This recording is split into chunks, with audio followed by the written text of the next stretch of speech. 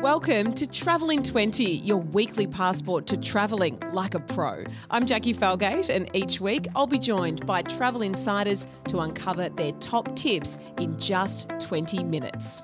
Today, we take a peek into the world of family holidays with Luxury Escapes CEO and co-founder Adam Schwab, who's going to share his wealth of experience to help you plan your next family escape.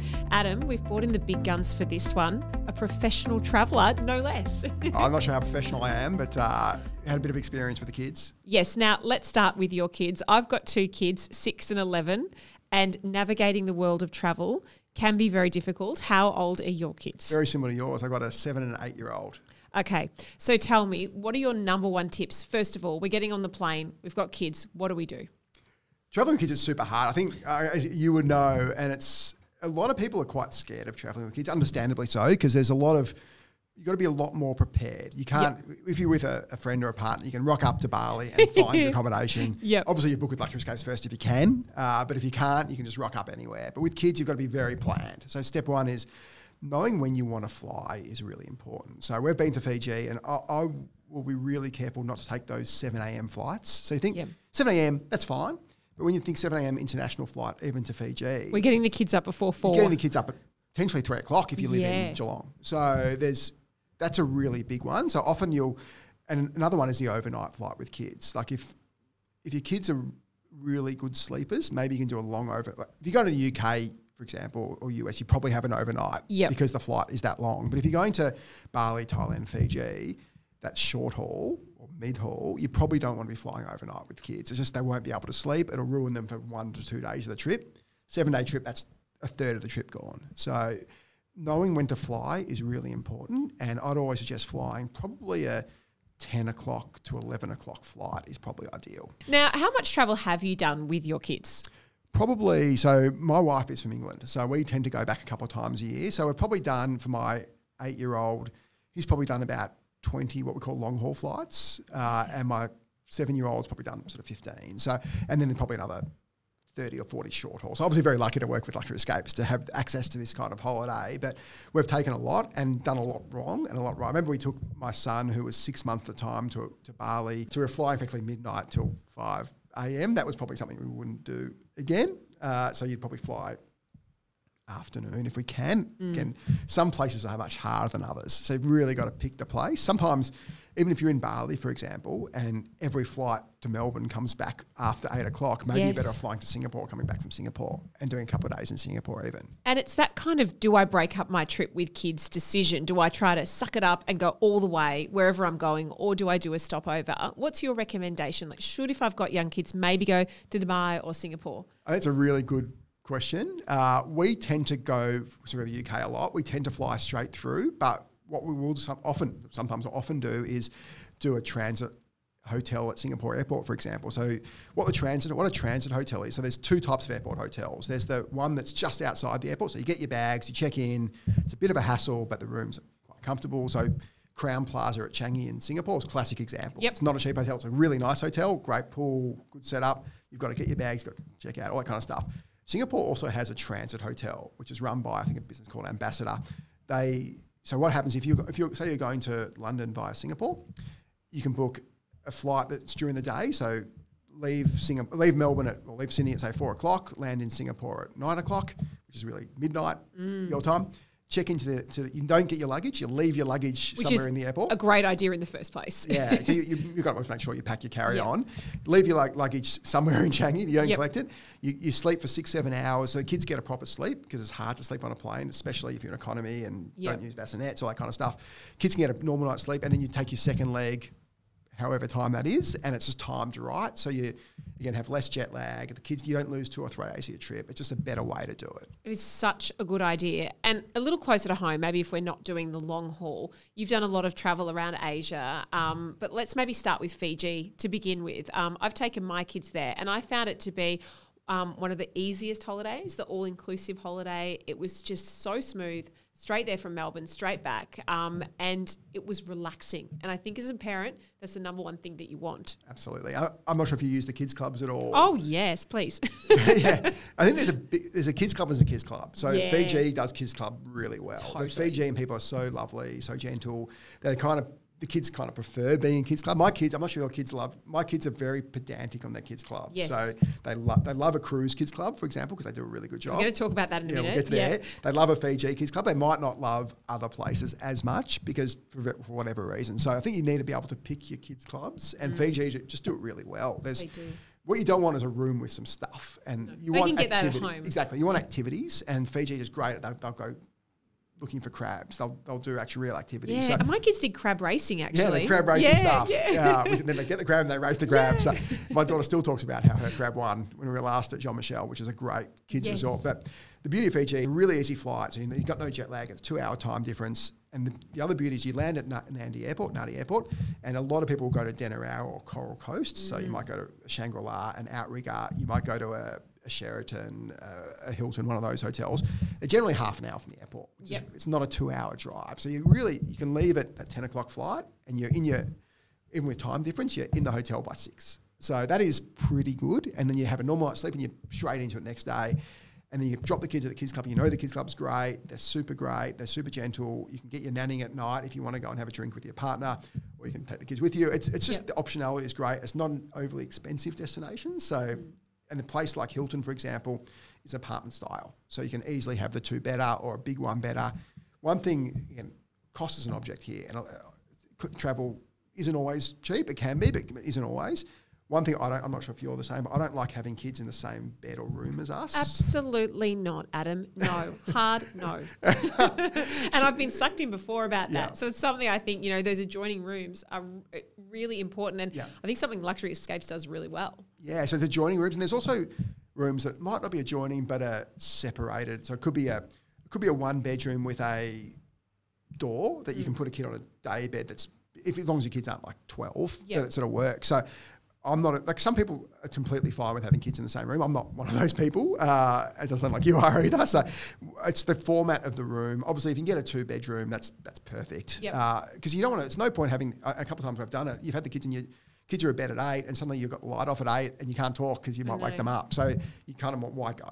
So there's a couple of things. So it's flight time's a big one, room configuration's a big one, and cost of destination. There's no point taking the kids to a $10,000 a night place because it's kind of a bit waste on them. And your Luxury Escapes will try and make that really clear. This is a really kid-friendly place, or this is a place that's a bit more adult. And do you have a couple on your list for Fiji that you would say, if you are a family, this is one you really need to look at? Yeah, I think all the Denarau properties are great. So the classic Hilton is fantastic. The Sheraton property is really good. Radisson's a fantastic kids property in Fiji. And then the Coral Coast. So you've got Shangri-La, really good kids property. Castaway. I think Castaway could actually sometimes be adults only, not always, but usually we're really clear on the description what's a kid-friendly place and what's not. But there's some Intercon's a really good kid-friendly place as well. That's where I stayed. So it's a great property. I'm actually there in January. So I actually thought for children, I would 10 out of 10 recommend that one. I absolutely loved it. Also because the beach there is so beautiful and you can snorkel off the beach. And it was actually our older daughter's first time to actually snorkel with a reef. And it was one of those life experiences that I'll always remember. So we've ticked Fiji off the list. So when it comes to Thailand, where do you recommend taking a family? I think Phuket's a great one. Phuket and Khao Lak, which is next to Phuket. Yes. So I was in Khao Lak with the kids and my extended family actually 6 months ago, just staying at JW Marriott, which is an amazing property. I've got a really nice kids area there.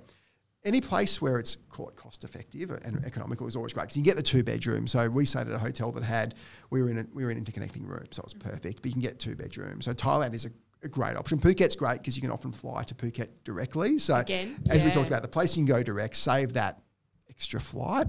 A lot of people do go to Phuket via Bangkok or via Singapore as well, and you absolutely can. And we tend to do that, but you can get there direct as well through Jetstar, through Thai. There's a few different ways to get there. Bangkok's probably not as kid-friendly as maybe other places in Thailand. Koh Samui is quite kid-friendly as well. Yep. But I think Phuket's probably your prime destination with kids. And we're always watching our purse strings as well. I think Phuket is a really good destination because you can have an amazingly cheap holiday but still have those wonderful luxury experiences at the same time. Exactly. And there's a Club Med in Phuket, obviously very targeted at kids. We work with a place called Katatani, which is amazing for kids, right on the beach there, got a great kids pool, so and really good kids rooms as well. So I think what we want, as we're talking, you want ease. You don't want to have to fly too far. You don't have to spend too much. You want to get a nice 2-bedroom in a really nice location where not only the hotel's economical, but you can eat out. You don't have to spend. So you go to Europe, which is great with couples, but if you're spending a couple $100 on every dinner or every lunch, it starts adding up. So when you're adding kids there, it becomes really difficult for most of us. So picking the destination is really important. And I think the other thing we learned, we've featured Thailand in this podcast series, and one of the things I learned is the amazing activities that kids can do, like say a cooking class, or one of the pools that is a Luxury Escapes hotel is 2.2 kilometres long. Yeah. So there's a lot there for the kids to actually do rather than just saying, okay, you're going to the kids club as well. Exactly. And you as a kid, you want to spend some time with the kids as well, but you want to spend time with stuff to do. So you want a nice kids area. There's a place called Suniva, which we work with, one of the best hotels brands in the world, and there's actually Suniva in Thailand, and they have, to your point, a kids cooking class specifically where the kids spend a couple of hours cooking, and you actually they have their own private plane, so you fly from Bangkok by private plane into this hotel. Again, not the most cost economical place to go, but if you do have bucket list. If you do have a bit more money to spend, that is a great option. But there's so many amazing places in Thailand as well that are very economical, and you probably often spend less in Thailand than you might in Queensland. Yeah, and you might not think that, I think, as an Aussie. Yeah. Okay, do I want to go overseas? Well, actually, I can, and I can do it in a really cost-effective way. Exactly. Now, speaking of that and being overseas, the Maldives with children, I'm dying to know, because that is probably at the top of my bucket list with kids. How you manage it. You talked about flights in one of our other podcast episodes. We actually look at this and go, well, maybe with children, you don't go via Singapore. You might go via, say, Dubai, and then do an overnighter there and then head on to the islands. I think you can do it. I think Singapore, if you're going to go Singapore to Maldives, you probably want 2 or 3 days in Singapore. So if you haven't done Singapore, you haven't done with the kids, it is actually a great destination for kids with Gardens by the Bay and all that sort of stuff. Yeah. Universal, there's heaps of stuff to do for kids. You can stay in Sentosa for a couple of days, which is a fantastic kids destination. So I think Singapore is a good option. I think Dubai is a great option if you're looking to do a bit more quickly. There is a transit hotel in Dubai as well, really easy. Stay there overnight. Timing is really important to Maldives as well. You want to get to the Maldives probably before 2 or 3 o'clock. A lot of Maldives hotels you need access by seaplane.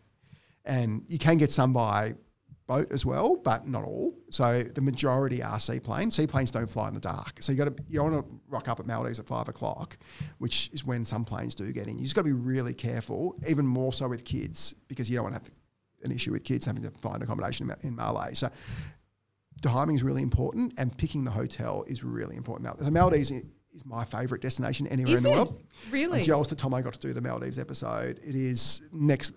Obviously, this isn't a Maldives episode specifically, but is next level in terms of the water's the best. So what was it for you? Yep. Water, temperature, food. Some resorts will fly food in from the south, from the Queen Victoria Market. So the food it's like dining at a chef's hat restaurant every day. So, and it's as much as you want, whenever you want, all that kind of stuff. So it's unbelievable. Like Pullman, one of our great partners, you open and I'm not a drinker, but you open the drawer and there's French champagne there. If you drink it, they'll replace it in like an hour. So it's that kind of level of with incredible snorkeling, incredible scuba diving if you want to scuba dive, but you can literally swim out 5 minutes from your villa and you're at the reef break. And so there's some resorts that are probably more applicable for kids in terms of snorkeling. Yep, so let's go through those, because I think the Maldives, if you haven't been there like me, you go, well, where do I actually start with children, and what is going to make it, one, cost effective? What I've learnt from this podcast series is go the all-inclusive option. Absolutely. But how do I choose a resort? All-inclusive, you're right, 100%.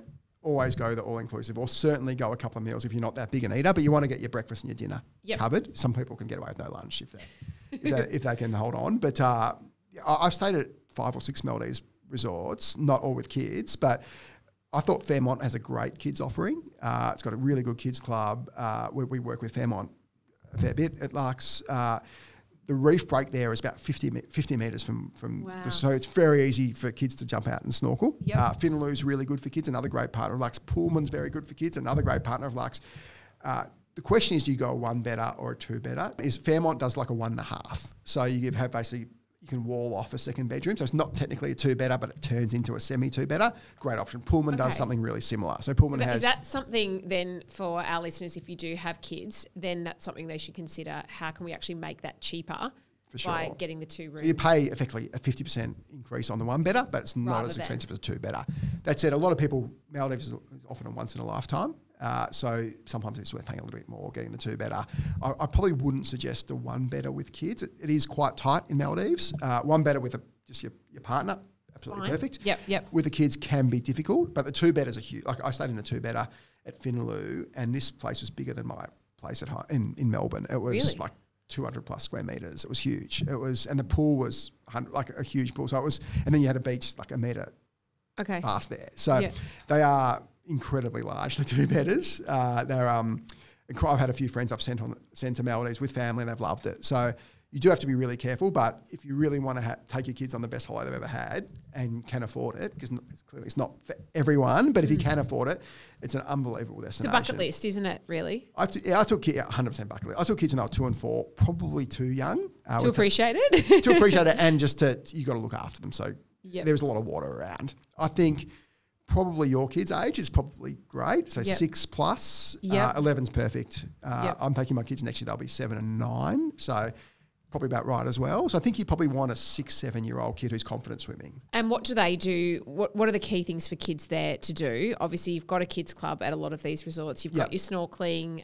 but there's a little bit more you can do too. Like I've learned, there's manta ray swimming, and there's a whole bunch of things that you might not otherwise have on your list at another resort elsewhere in the world. Yeah, there's a big marine focus. So some of the resorts have marine biologists, for example, on site, but it's a big marine focus. The kids will learn about marine life and they'll go and be able to snorkel with manta rays and sharks and all that kind of stuff. It is, and there's coral. It's like going to the Barrier Reef, but not having to spend 2 hours going to Quicksilver. You can literally swim 5 minutes out, which for kids is incredible. And you don't have to put all the scuba gear on, which is a bit of hassle and all that kind of stuff. And the water's warm, so they're not complaining. The water's amazing. You don't need wetsuit. It is... if you take your little kids down there, I'm sure that you'll have an incredible experience. It's on the list, Adam. It's on the list. Also on the list is cruising with kids. And this is something that I think a lot of people, you think about cruising in maybe the 80s and the 90s and you think that's actually not going to be for me. Yeah. But things have really changed. And have you actually done that with your kids? And we have. How did you find it? We've done it a couple of times. Have you done a cruise with kids yet? No, I haven't done a cruise with myself. Let me try and convince you. I know. Well, as I said, we've spoken to Virgin Voyages for this podcast series, and I've been well and truly informed that this is something I need to do. Well, I think Virgin could be an adults-only cruise. They probably touch on the kids on that one. But there's plenty of other cruise ships that take kids. Disney obviously being the main one, great partner of LE. I took our kids, our first ever cruise was about 4 years ago. Our kids were very young, 2 and 4. That same Maldives trip. So I had a 3-month trip based in Europe with my wife's family in the UK. And our first point of call was we needed to fill out our time because I had a sabbatical from work. And I said to my wife, why don't we do a cruise? And my wife was, like a lot of people, don't know about cruising. Isn't a lot of old people? And I said, well, I don't know, but why don't we try it? Because we got time anyway. So we did a cruise from Barcelona to Rome on NCL, so Norwegian Cruise Line. It's actually an American cruise line called NCL. And long story short, my wife got back and booked another one. So that's how much she was converted completely. It is an incredible way to see Europe. It's even better with kids. So the beauty of cruise is, and why so many people who go on a cruise just love it. All these people they're cruise addicts for a reason. Because once you go on one, you actually love it. So you don't have to take your luggage everywhere every day. You don't have to unpack every day. It's especially when you've got kids. That's a huge subject. And it's actually really cost effective. So we got 2 balcony rooms. It was like $1,000 a night for both all-inclusive food. So and you're going from Barcelona to Mallorca to Cannes to Dubrovnik to Montenegro, all these places you probably want to go anyway. We stopped at a couple of places in Italy as well. So places that were on our list, but we could never have taken kids there. It would have been a ridiculous hassle. So a little 2-year-old in a pram, we were pushing around. They had an amazing time. There's a show every night so when you're on a Disney cruise, which we did this year, it's almost Broadway style. But even a Norwegian cruise, the shows are incredible. So you have dinner early, like 5:30. With the kids, With the kids. You can have a later session as well, but we would obviously go the early one. And then at 7 o'clock, you go and watch a show. At 8:30, you put the kids to bed. And then you get up and go to another place, and you're in another port the next day. It is an unbelievable way to travel with kids. I think Europe is by far the best place to cruise. I think Asia's okay as well. Hawaii's okay as well. But I think if you're doing a first cruise, incredible in Europe. And again, we want to make it easy when we travel with children. And I think cruising for me, that's why you would do it, because it's actually easy. There's nothing worse than having to go, okay, I'm going here for 3 days. I'm going here for another 2 days. I've got to pack everything down. I've got to pack everything back up. Yeah. By the time you get there, the kids are just cranky and exhausted. So I imagine it sort of negates a lot of that. 100%. And little things like if you've got a 2-year-old and you need a car seat, and you rock up in this and the taxi doesn't have a car seat, it's really hard to travel with young kids. I think kids under 6, we talked about the 6-year-old Maldives thing. Like if you've got kids under 6, cruising is an incredible option. And 4 is probably that sweet spot because they can use the kids. Cruises have great kids club as well. Exception being Disney, your kids can go from like 2 years old. So if you've got young kids, Disney cruising is a great option. We took that Disney cruise this year. The kids are absolutely obsessed. Adam, for our listeners, if there's a couple of places they should definitely check out on the Luxury Escapes list, I want you just to tell me about those and why they're so special for children. Yeah, I definitely think Fiji's got to be number 1 and probably Thailand number 2. I think that's probably – and then I'd put cruising in there as well. So what we've talked about really covers those key points. Yeah. If you can stretch your budget, obviously Europe's great. Cruising is a great way to do it. US for Disneyland, if you like to ski, all that kind of stuff is really good. But US is obviously not super cheap at the moment. And obviously kids amped up the price. But we did a couple of days in New York. We did Disney cruise. Kids loved it. So if you can get there, US is a great option for kids, just a little bit more expensive. But we're heading to Fiji first. We are heading to Fiji first. Adam, thank you. It's been so lovely to chat and get your expert tips. Thanks, Jack. It's great to be here. Thanks for listening. Experience more of the world's best holiday destinations with Luxury Escapes, with more inclusions, more value and more expertise. Find and book everything you need, from hotels and resorts to flights, tours, cruises and experiences. Stay up to date with other episodes of Travel in 20 on Spotify, Apple or wherever you get your podcasts. And visit luxuryescapes.com to get more from your next holiday.